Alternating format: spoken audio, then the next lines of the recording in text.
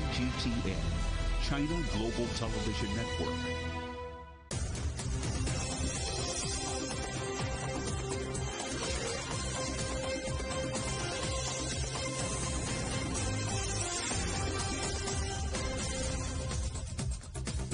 Hello and welcome to The World Today, live from CGTN in London. I'm Jamie Owen. Our top stories.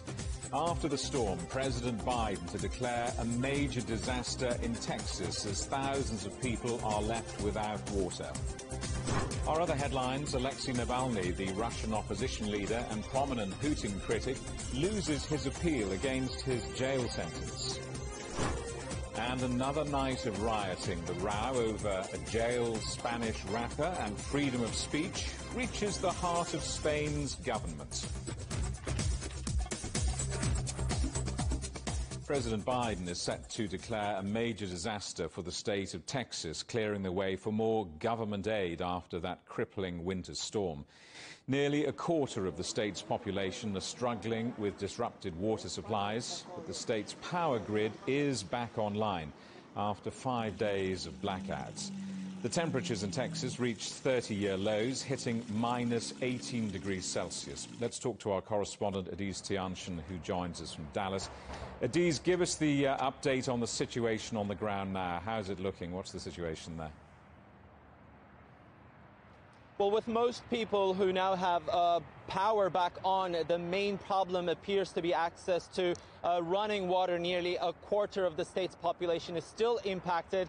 And we could see that through the fact that the state is now airlifting bottled water from outside, and that's because the supply chain has been crippled due to icy roads and dangerous driving conditions. And those water bottles are now being distributed in facilities across the state. We're also seeing food assistance for those, who don't have running water and therefore they cannot cook, or they're facing other shortages in their regions. Now, on top of that, just to show how dire the situation has become, yesterday in the city of Killeen, there was a fire in a major hotel that was at full capacity, and yet firefighters struggled to find water to suppress the fire. That just shows how dire the situation is. And in order to repair it, it now seems the state will also rely on federal support. And that's why the declaration from the President Joe Biden as a federal disaster comes in very handy, because now this really appears to be the costliest disaster in recent Texas history, possibly surpassing that of the Hurricane Harvey, which cost at about $1.9 billion. And now that this has been categorized as a federal disaster, hopefully people can claim more money than what they can through just their insurance companies, and that is if they have an insurance in the first place. Adiz Tianshan in Dallas, thank you very much indeed. Well, let's talk now to Michael Duckworth, who owns a brewery in Houston, the True Anomaly Brewing Company. He's been helping to get water to those in need. Michael, what has this storm meant for you and your business? What's going on there? Yes, sir. It's been trying for sure. We were down for a few days with no power or electricity.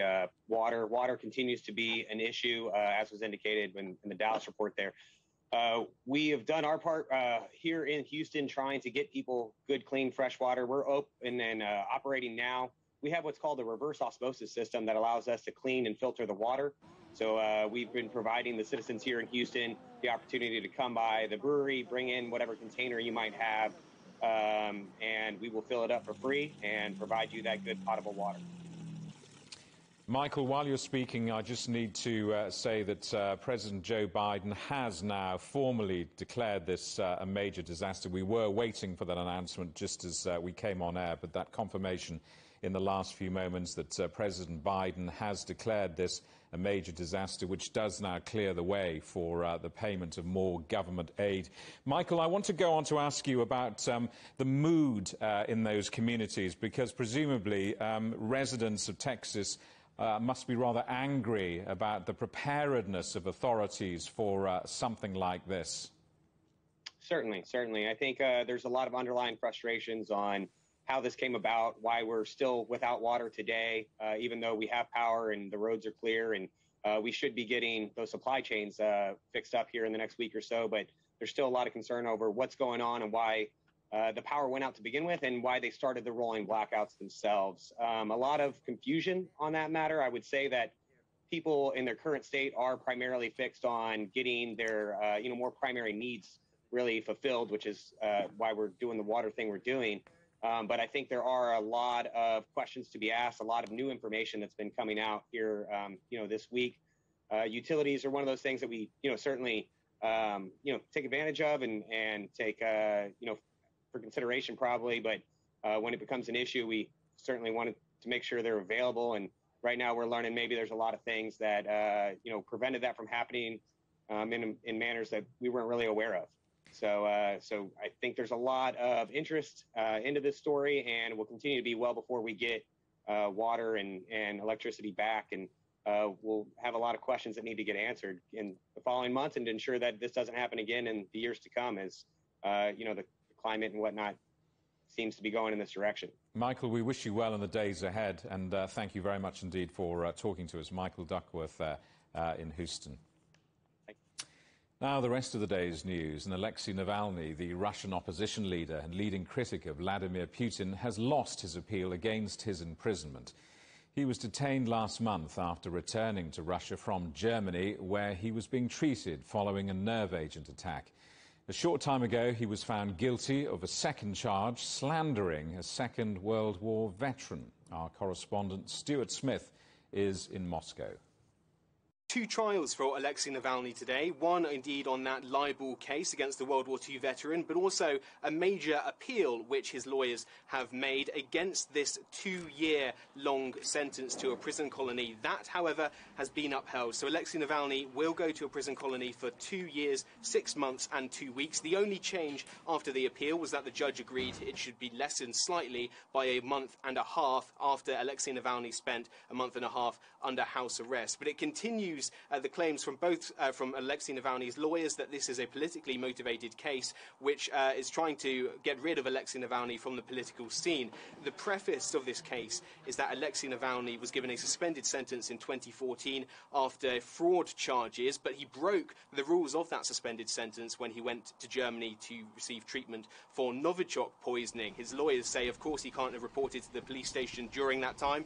The prosecution say that wasn't the only example of him breaking his parole conditions, and nor does it matter in this instance. So he will be going to that prison colony. During the closing statement, Navalny, as usual, made quite an impassioned speech, quoting many things, but in particular from the Bible, saying that blessed are those who hunger for righteousness, for they will be satisfied. And as things go on, there are no protests in Russia at the moment. Protests have been postponed by Alexei Navalny's organisation until spring and summer, but they are trying to use political pressure from outside Russia, looking to the EU, looking to the United States, and a group of EU foreign ministers will be meeting with Navalny's top team in Berlin on Sunday. Stuart Smith, CGTN, Moscow.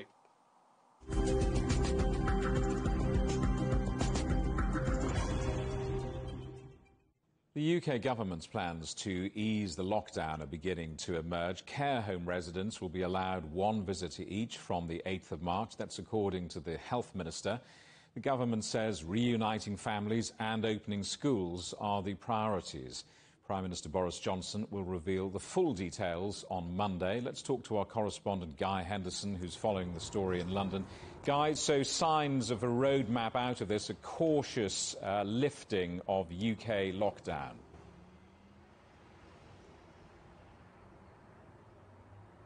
Yeah, it's been a long lockdown, and there has also been a rapid vaccine rollout. So that means that across the UK as a whole, there are some regional variations on this, but across the UK as a whole, infection rates have been falling quite fast, which is why on Monday, Boris Johnson, the UK Prime Minister, is going to be outlining this roadmap for easing restrictions in England, at least.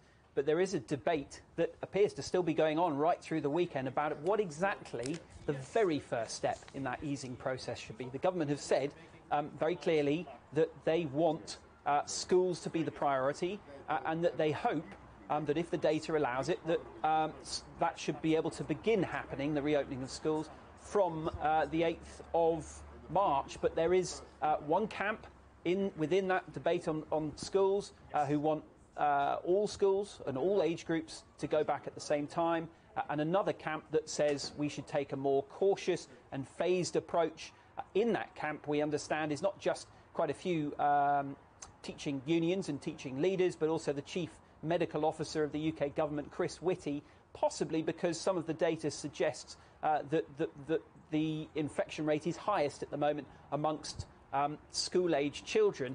The problem, certainly according to lockdown critics with that phased approach, is that it may then risk pushing back the date by which other sections of society and the economy can reopen. There's discussion in the weekend press about the possibility of households being able to mix outside by Easter time, early April, possibly even pubs being allowed to serve takeaway drinks. But all of the dates for those kinds of measures could be heavily influenced by an agreement on that very first step, which is the opening of schools, and that is a discussion which is going on right up to the wire. Meanwhile, the next political crisis after the pandemic is not too far away for Boris Johnson, it seems. There looks to be some turmoil at the heart of Downing Street. Yeah, so there's a couple of points to make here. The first is British politics has pretty much been upended during the course of this pandemic, and one of the ways that it has been upended is that the devolved government in Scotland has won a lot of praise for its handling of this crisis. So it is riding high in the polls ahead of parliamentary elections in Scotland, which are due to take place in early May, and that devolved Scottish government wants a referendum on independence, which would mean the breakup of the United Kingdom. Now, the British government here in London had put a man in charge of countering the momentum of that independence movement, a man called Oliver Lewis. But on Friday, he was fired from his job, and that means that during this crucial period, there is nobody in charge of the British government effort to counter the independence movement. This could also, Lewis's firing could also have a bearing on the future relationship between the UK and the EU as well, because Lewis was one of the last high-level members of the inner circle of Boris Johnson that's been influential all the way back to that referendum in 2016 from that so-called hard Brexit camp. He's now gone.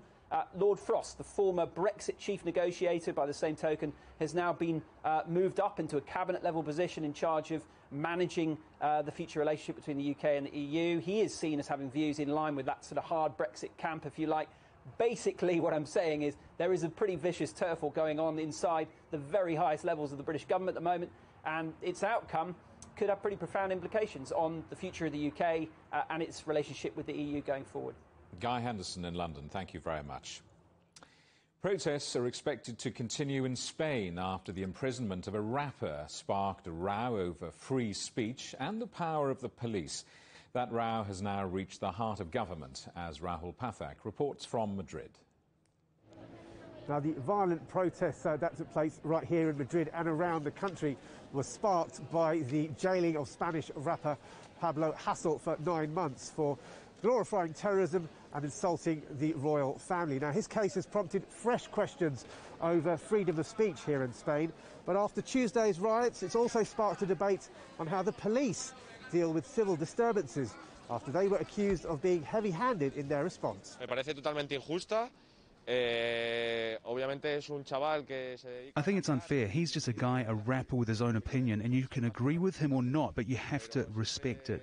About the protest affecting the businesses, I think it was irresponsible given the situation they're going through.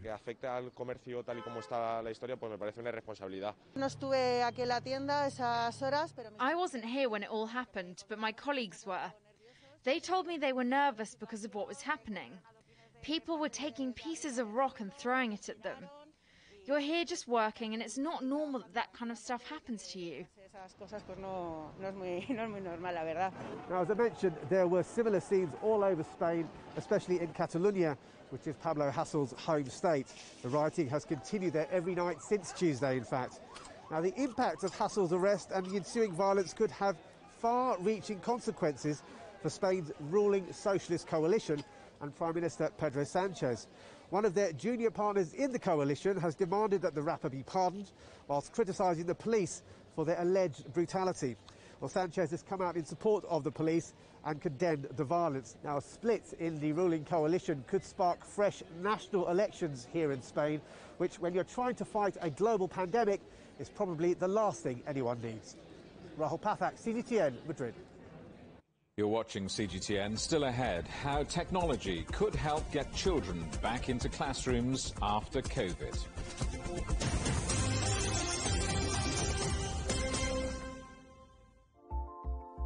Don't forget you can sign up to our daily newsletter. We bring you all the top business headlines straight to your inbox. So sign up for free at this address. CGTN. See the difference.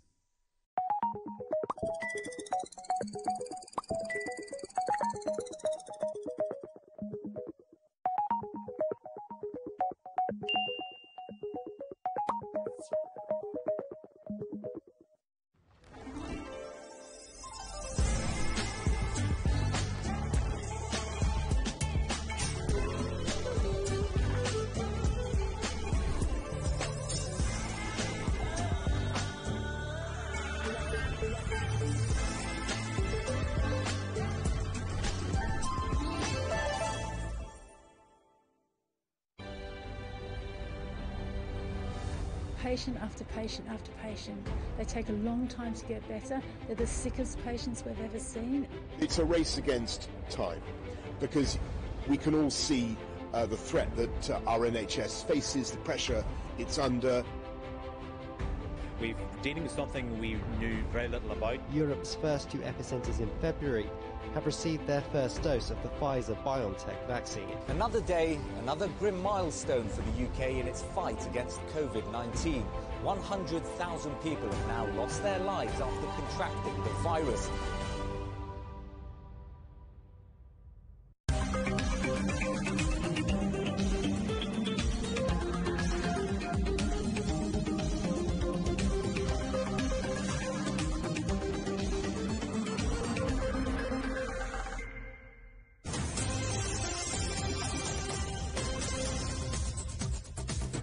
Hello, welcome back. A reminder of our top stories. After the storm, President Biden declares a major disaster in Texas as thousands of people are left without water. And Alexei Navalny, the Russian opposition leader and prominent Putin critic, loses his appeal against his jail sentence. The director of the International Atomic Energy Agency is in the Iranian capital Tehran. Rafael Grossi is there for talks on Iran's nuclear program. Tehran is planning to limit inspections of its nuclear sites from Tuesday. On Friday, the United States acknowledged for the first time it's willing to have direct talks on a return to the 2015 Iran nuclear deal.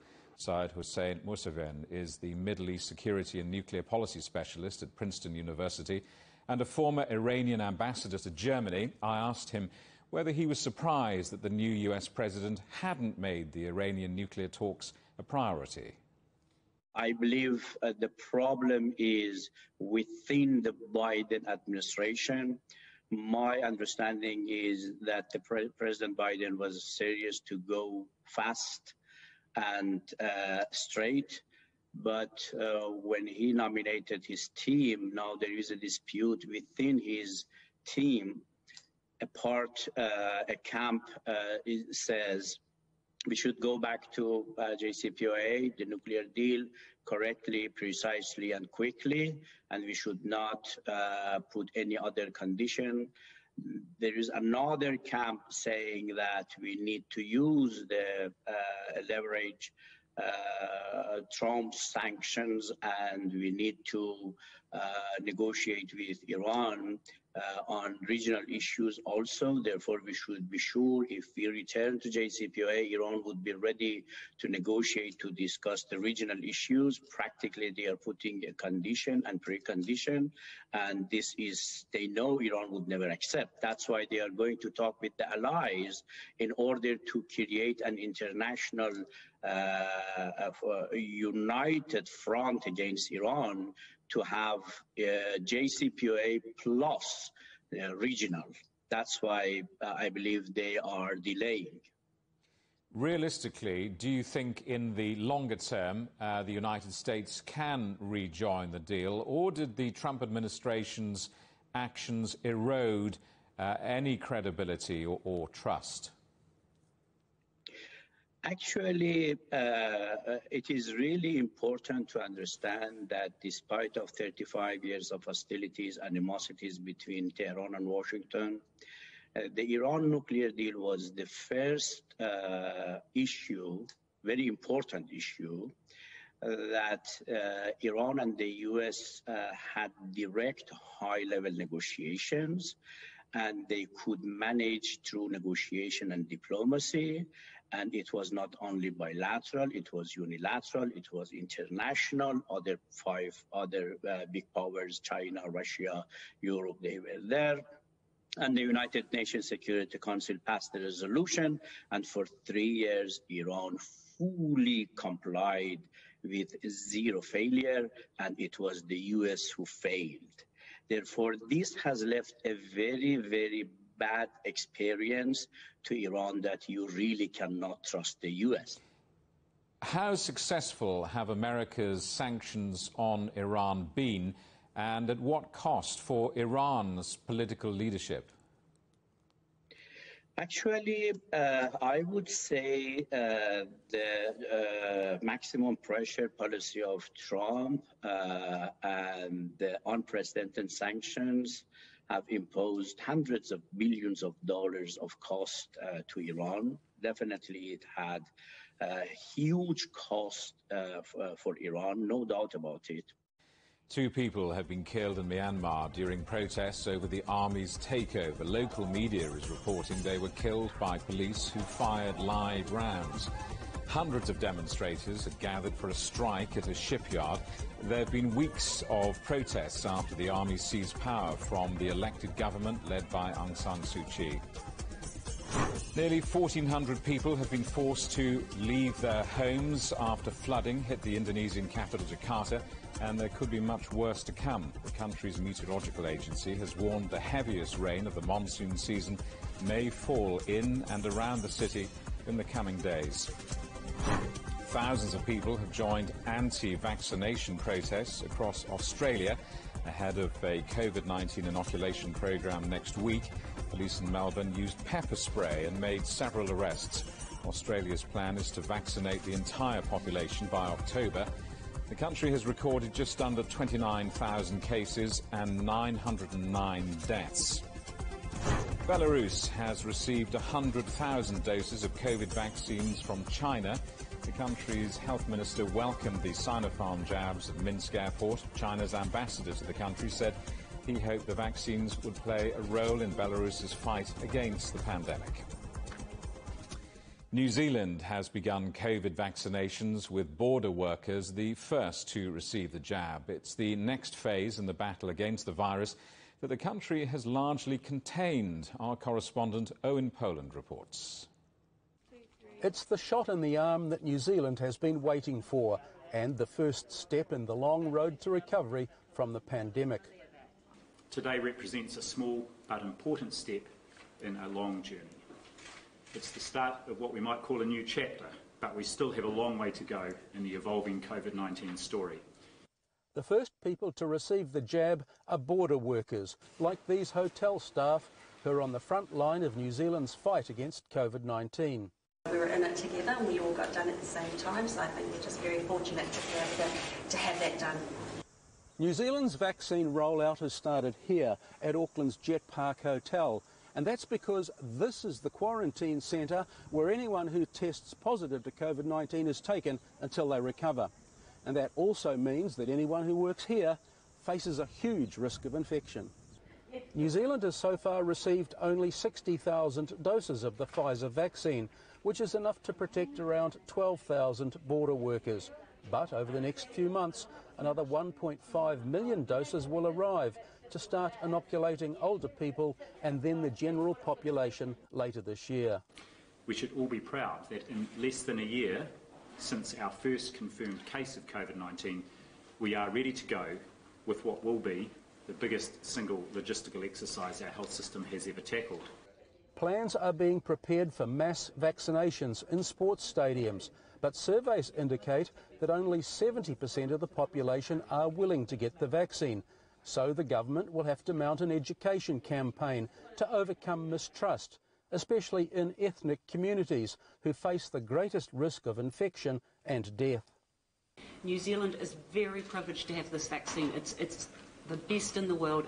And the message from the first people to be vaccinated is simple. Get it. I got it. I wouldn't have gotten it if I didn't think that it was safe.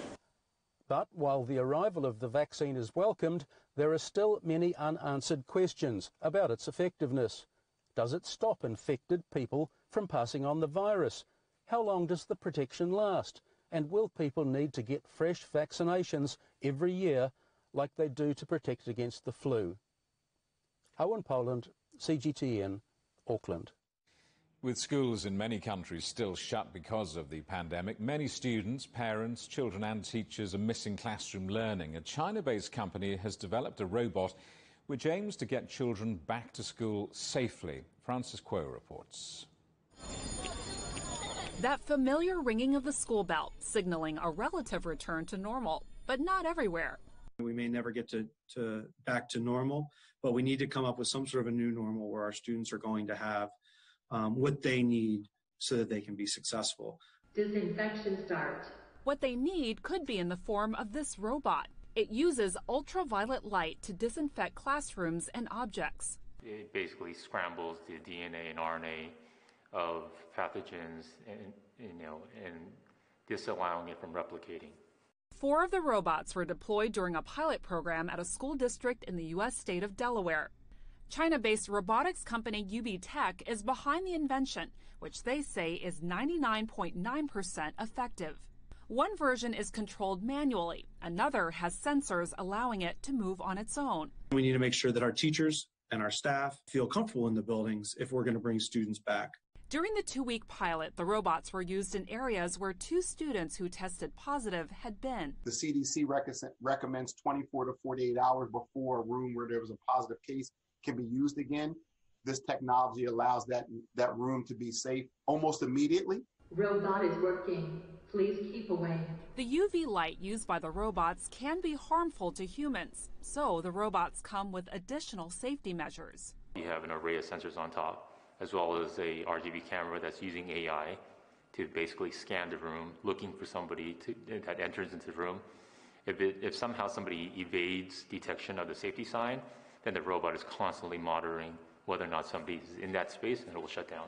The robot's price tag is relatively steep, $20,000 for the manual version, $40,000 for the autonomous one. The Delaware district hasn't decided whether it will buy the robots, but they do welcome a helping hand in bringing some normalcy back to the classroom. To try to make sure that we're giving that extra layer of protection. If you don't feel safe in your building, you're not going to be able to concentrate on what we need you to concentrate on, which is teaching and learning. Francis Kuo, CGTN. The headlines again. While we've been on air, President Biden has declared formally a major disaster for Texas, clearing the way now for more government aid after a crippling winter storm.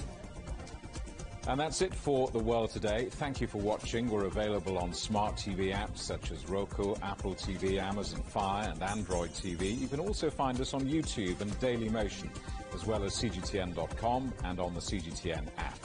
Coming up next on CGTN, it's Entrepreneurs on the Agenda with Stephen Cole. But from me, goodbye.